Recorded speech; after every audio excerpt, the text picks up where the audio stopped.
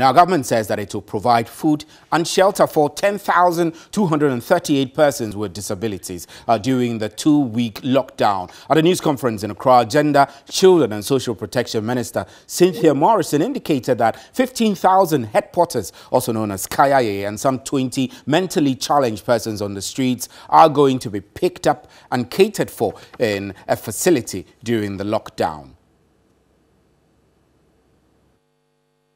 We have like 15,000 of them that we are going to cater for. For those who have the apartments, we'll find ways of sending logistics to them to keep them away from coming to town. And for those that we are going to keep, identified places that we have found, we are going to cater for them.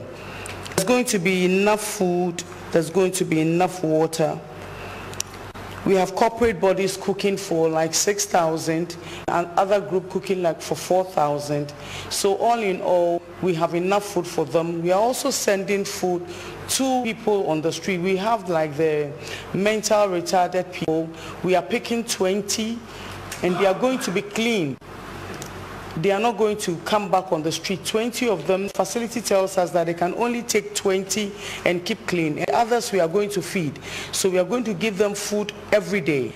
Give them food, give them water twice a day. We haven't thought of the breakfast yet, so we are still getting through. We have drinks and things, so we'll supply them with.